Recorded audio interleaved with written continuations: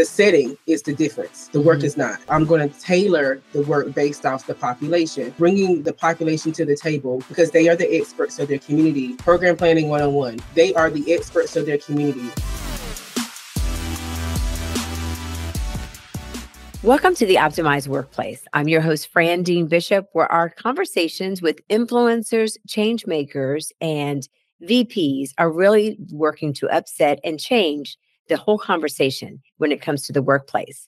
Today, I have the opportunity and the pleasure to interview and to have with us Shawnte Elbert, who is a contributing faculty member of the College of Health Professions within the PhD program of Health Education and Promotion. She can tell us a little bit more about herself, but she's doing some fantastic work at The Ohio State University, where her portfolio includes counseling and consultative services, student health, and the Student Wellness Center. So she's over all of it, you all. She works with the recreation sports, the employee wellness for student life, and she also previously served as the Associate Dean of Health and Wellness at Central Washington University, where she provided supervision of disability services, counseling, and student health, as well as university recreation. So Dr. Elbert, welcome to the show. Thank you so much, Fran. Nice to be here. Very nice to have you. I love your background. You have such a wide, I think, purview as to what's happening, and particularly in an area that we don't touch on as much as I think we really should, which is the collegiate environment and what's happening with our youth and what's happening with them around health and wellness. So maybe you can take us back a step, since you are reaching into so many different areas with regards to that in education. How did you come to be in this field? And then we'll kind of delve in a little bit deeper. Well, I want to provide a quick update because I just left that position. Now, I'm still in Columbus, Ohio, but I'm the new Chief Health Equity Officer for the Columbus Public Health Department and their new section chief for the Center for Public Health Innovation. So I just made a pivot out of higher ed, but I'm going to still answer your question. So I'm doing a much more expansive role, similar to what I was doing in higher ed, but focusing on all of the citizens here in Columbus, about 1 million community members, and focusing around health equity, specifically racial health equity, around what's considered what we call health disparities, in making life not thrive as much for certain populations based off systemic and structural racism. And so I've just kind of pivoted out into this role. I just hit 90 days into that role. And so, oh my word. Yes. And I was doing health equity work in my previous roles because, working with college age students, not every student has access to the ability to attend an institution of higher education, whether it's a 2-year junior college or 4-year institution. And so that's why you have first generation students. That's why you have students who are moral scholars, or those who are Pell eligible students. And those students meet the need-based scholarships and grants just based off socioeconomic status. Then we have students who are wards of the state, and they get also specific grants and scholarships based off being aging out of the system. And so we see all of that matriculate into the higher education system also. And so I went into the field because I wanted to go into the helping field. I knew I wanted to help. Once I got out of the athletic training major, I was like, what do I want to do? And so I fell in love with health education and promotion, because the premise of that is that if we give everybody all the information by your choice, by your beliefs, you can make a decision based off what you feel will be best for you. And that's based off valid, verifiable information. And so once I learned that I didn't have to be the expert for a person, I can be the expert around information and give it to them in a way that they could receive it, and that's around health literacy, then I could do that all day. And I could talk about a variety of topics. And if I could do it in higher ed, which is at that time my favorite area, because I got to talk to people at my age group. So in undergrad, I was a peer educator. So I got to talk to my peers around all the topics that were fun: sexual health, stress and time management, mental health. And so I was like, I can do this as a career. Oh, this is all the things. And so I made it a career choice. And so for 16 years. That's amazing. That is amazing. And, I love the fact that, again, you have such a wide purview as to what's happening. Let's kind of zero in on Columbus particularly. So in a person in your position, obviously you're seeing lots of different disparities, as you mentioned before, inequalities when it comes to health services, the delivery of those health services, and the groups that need it most. And here at Aerobodies, we work a lot with behavioral health and on the front lines of supporting what's happening, out in the communities, particularly here in the Washington, D.C. area. So can you kind of walk us through, in your role, how do you all really decide what are the areas or what are the populations that you're looking to impact first and foremost? And then how do you grow your programs from there? So most health departments, whether they're state, city, county, we do some type of health improvement assessment, needs assessment, and that data informs how we should approach our programs, projects, those type of things. And we do that by disaggregating the data. And so we base it off of, race, ethnicity, age, those type of things. And so because the data kind of tells us a glimpse into the population, that's one aspect of it. We also look at trends within our data as far as one thing I love about Columbus is that all the hospital systems, all of the federal qualified healthcare spaces and the health departments, our county and our city here, they meet and they talk about what's trending in our healthcare spaces. And so there's another data set, pulling from your EHRs, EMRs. And then we have our frontline staff. Who bring in that kind of qualitative, anecdotal information of what's actually happening, boots on the ground. A lot of times that doesn't always show up in our data because we know what populations of color are those who may be first generation here in America. We call it new natives to America. They don't always answer truthfully on surveys. Sure. Sometimes based off of fear, and that's a cultural based component. And so we take all of those pieces to help guide us and charge us. And so within my team, the Center for Public Health Innovation, we have liaisons that represent the diversity of Columbus. So we have an AAPI coordinator, we have an LGBTQ coordinator, an African American coordinator, we have Bhutanese coordinator. We also have Arabic, and then also with our Muslim population, and then we have religious. And so because all of them that is their personal identity and their expertise as far as their degrees, they also represent the community liaisons. And so their public health background, that's their personal lived experiences, they also serve in those roles to go get that qualitative information and help make sure we tailor the work that we're trying to do for the community. And then vice versa, the community may say, hey, we are having these issues. We need your help. Can you do this for our community? So it is a two-way street. I love it. Actually, I was taking notes as you were speaking because I think that, we have an audience that's really wide and broad, some from the government, public sector, as you mentioned, but many from commercial and private industry. And then we have leaders who are in health, but more importantly, CEOs and organizations where they're looking for, again, some of the latest and greatest trends around how you actually tackle some of these bigger challenges. And what we see a lot and what we hear back from our clients quite a bit is, how are we tackling mental health or the challenges people are having around work from home and remote work, no matter what the population is, right? So I made some notes, and I hope that everybody can take this in, no matter what audience you're coming from or what set of demographics or where you sit in the country. She mentioned assessing. Always start with an assessment, which I love that, Dr. Elbert, that start with an assessment of what's happening with your current population and what you want to do, even if you're in a corporate environment. Then you look at the trend analysis, right? So what's happening with the data that you receive. Then you mentioned collaboration. I want to come back to that, collaboration and co-creation, because I think that's huge, right? It's not just enough to have one person in charge, but I loved how you mentioned after the analysis that you have these liaisons that go into the community, that they mirror the community by who they represent. And that's how they're able to get buy-in from community. You can do the same thing in a corporate environment, right? So who are the different subgroups that are in that organization so that people feel represented? And we talk a lot about wellness committees and wellness champions, but that's exactly what you're talking about in a public health arena. Absolutely. And then finally, you mentioned the quality custom solution, which hands down, it is not one size fits all. So you have to have a custom solution. I want to come back to that. And then finally, how you tailor that. Let's unpack that a little bit. You've worked in the university side, you worked in the education side. Now you're on the public health side of the lens.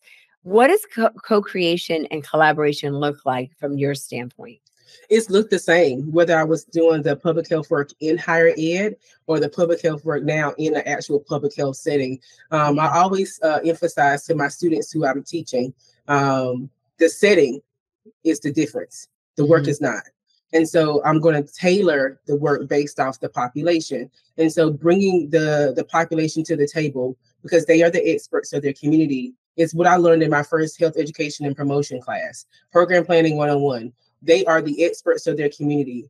And please don't kind of go in as the savior complex that you have all the research and the information for them. You can inform them with permission, give them this information and help inform the practice or the program or the project. But you should be going in there to co-create and more serve as a consultant to the community, giving them the tools and making sure you do it from a place that is sustainable after we leave. What we saw in public health practices is that we kind of came in, set up this big project program, we left and it wasn't sustainable because the community didn't have buy-in. And so if you do it the opposite way and have them at the table and have those champions from the community say, no, this is actually what we need, and find a way to blend what we're trying to do and teach them how to be the champions of the program, the project, and they can sustain the program even after maybe some of us who are the experts coming in from the health department or any other entity leave. And I think about some of the success rates with, especially for African-American women with breast cancer and testicular cancer and colon cancer, when they involve the Black church. We've seen it with the barbershops with African-American men and mental health conversations and also health and wellness checks. They went to the places where they are, provided the education, talk to those barbers, talk to those hairstylists, talk to those clergy, and those and liaise with them and gave them the resources, took a step back and let them co-create it based off their spaces. And so that's what we've seen be very, very successful because we let them do it in their place and space based off what they thought would be best for their community. And they have been successful. The research is tried and true. And now we're trying to see the same thing in the mental health sector. And I think what makes mental health so different is that mental health intersects with everything else, just like the intersectionality. And so we've seen some success rates with substance abuse, with the peer-to-peer approach. Mental health has to be the same thing. And one of the reasons why I've been very vocal about making sure we don't paint a wide brush around mental health, because especially with communities of color and English as a second language, we don't view mental health the same way. When you look at when they fill out a survey or DSM, we're not answering the questions the same way as the majority population at the moment, which is Caucasian white communities. And so we have to make sure that we just don't ask anecdotal questions. In the past 30 days, have you felt low? Well, a good portion may say yes. We have to do subsequent questions to get to the root. And I'm from the South, so we're going to get some root work in here, get to the root of what's actually impacting our community, so that way we don't just keep peeling off the Band-Aid, trying to help it, versus actually doing, as we, my moms and nurse, doing open wound care and packing it and healing it up from the root. And so my concern around some of the work that has been done and why I approach the work from a very holistic population level is that you need to do root work and not just leaf work.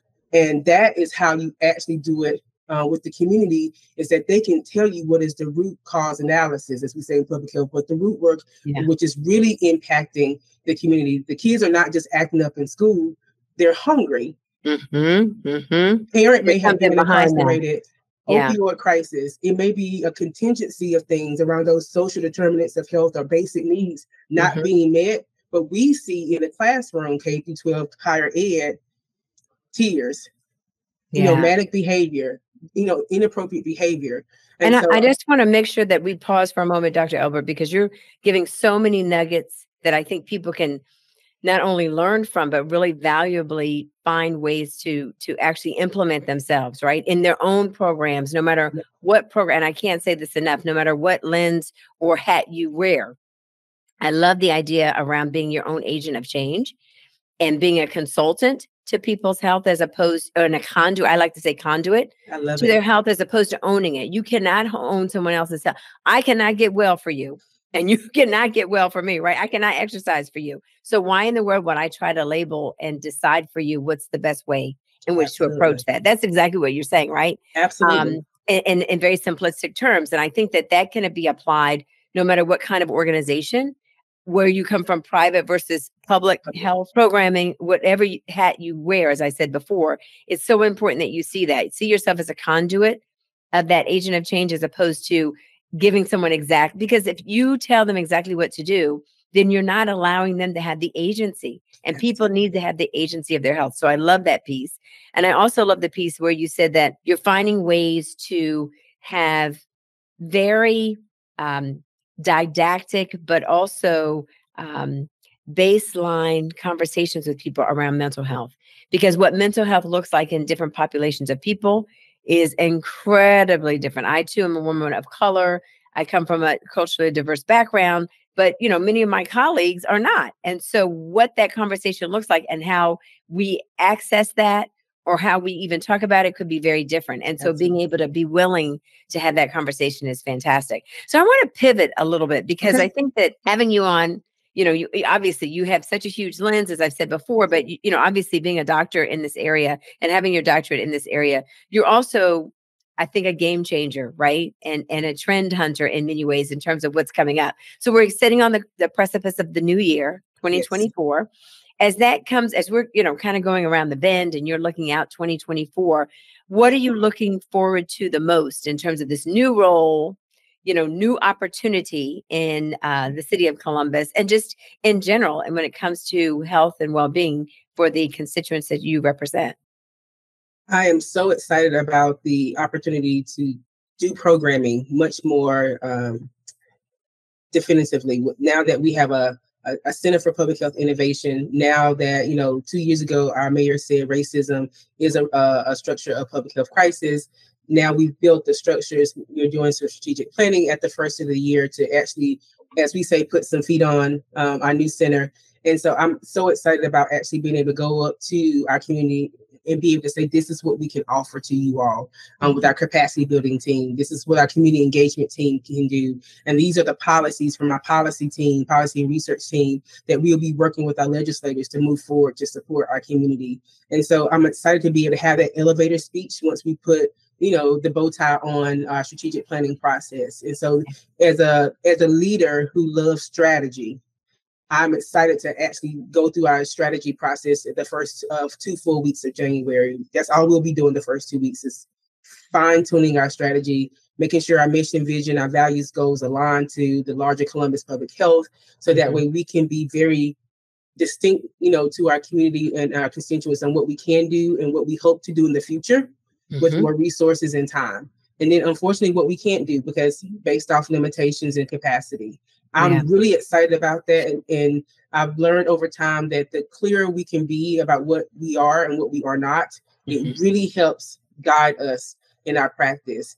When it comes to the larger conversation outside of just my role here, health equity has become such a larger conversation, and I'm happy right now that it's much more palpable, as they kind of criminalize the whole diversity, equity, inclusion conversation. Health equity is still quite palpable and open to discussion. And I'm really excited to see how on a larger scale we're seeing our health insurance companies, our public and private healthcare organizations start to center health equity. My position is new, but it's growing. Obviously, I see chief health equity officer positions growing across the country.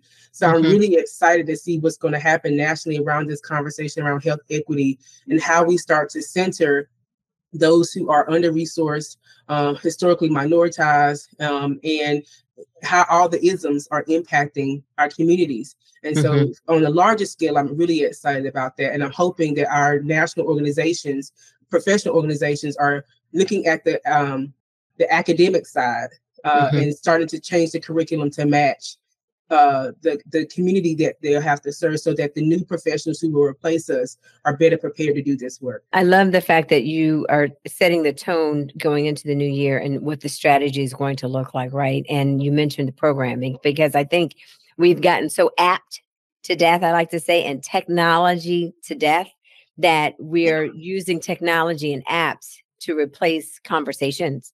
And when it comes to health, I just recently had this situation happen to me where I had to have an emergency laser surgery on my eyes. They found 2 torn retinas, or 2 tears on the left side, and then a partial detachment on the right eye. So you can imagine that was not something that I would want to have some sort of computer program spit out to me. That was a real conversation. It meant immediate surgery. And I was really quite anxious about it. So again, health is the same way. And I think mental health is even more so, right? We're seeing the suicide rates go up. We're seeing depression after COVID, people being in these remote work environments. So all of that takes the need of communication and having real experts and counselors that are available. And I love the fact that you're willing to invest in the programming, because I think that's going to be a huge proponent. And it's interesting. I don't know if you see this from your lens, but I've been in health and wellness for almost 30 years now. Hopefully I don't look like it, but I have, No, right? not at all. I started when I was two. And it's interesting how we go through these various cycles of programs or product rollout. And, back in the early 2000s, it was all these technology. And so we see a plethora of apps, right, around coaching and counseling and mindfulness. And I was speaking to somebody on my team earlier this morning, and we were talking about the fact that, even with that, we're still seeing with clients that we sit down with, they're like, but what do you have for us for mental health? How can you help us address the disparity that we're facing around mental health and how we do that better? Which to me says exactly what you're saying, Doc, around programs. Because the apps, there's a lot of apps out there, but they're not solving the problem. And that's not how people really want to deal with it. If they were, then we'd be fine, because there are millions of apps now, right, to address this, but we're still at the starting block. So you mentioned the Center for Public Health there in Columbus. You also mentioned capacity building that you're working on, which is fantastic. And really working on community engagement. And if you can just spend just a couple moments as we kind of round out this conversation around the community engagement piece, because I think having a better understanding of how you're approaching that is something our audience could really benefit from, because engagement is an ongoing effort, right? It never stops. So you want to share a little bit about that? So one of the things I love about our community engagement team, during the summer when there's all the festivals and all the larger outdoor engagement opportunities, they're there. They're at they're tabling. They're out there with the community. But more so, they're part of the community's organizations. So some of them have boards, some of them have organizations. So they go to those meetings. They're present and here, taking notes, listening. And so it's a two-way street of making sure that we're front and center and present. So we're not just coming in asking for things, but we're also taking in and receiving things at the same time. The community engagement team also is the holder of one of our grant funds. And so if some of the organizations that's registered through the city need some small funding for, I call it small grant funding to help with some of the outreach and programming that they're trying to do for their community. So like, for instance, one of the organizations was doing a turkey drive and they just needed a couple $100s to help round out what they wanted to do. They applied for the grant, they got the grant. And so the community engagement team also solicits organizations if we're getting close to not being able to give out the money. They work with the organizations on how to fill out the paperwork for the city, which can be cumbersome, and we walk them through that process so they become a vendor in the city's process. So not only can they get money from us, but if there's another opportunity to apply for something for the city, they're already in the system. And so I love that this community engagement team is just front and center. And for them, it's personal. This is their community. This is them. And so I think sometimes when I'm teaching students and they're like, well, Dr. E, what do I do if that is not my identity? Take your seat, listen and glean. I don't always represent the communities that I am serving, especially in the work that I've done, but I can be a listener and I can ask questions for clarity. And I can always do the most important thing, which is to follow back up. A lot of times we come in, we listen, take notes and say a lot of things, but we don't follow up with action. And so I think that's so important for those who are doing the work. They don't represent the communities that they are going to do the work with. Follow back up with action. And if you can't, explain, still educate on why something can't be done, why something may be cumbersome or may take more time than we thought it would be. The fact that we often just say no, or it just can't happen, or it's not done yet, without the extra, almost like do as I say, not as I do. Don't ask no questions. It tears the relationship apart. So I think the community engagement part is the most pivotal piece. It centers the work. And if you don't have that relationship, it really breaks down the level of communication. And when there is a crisis, i.e. COVID, it really creates challenges on making sure that we can get them to the table. Bravo.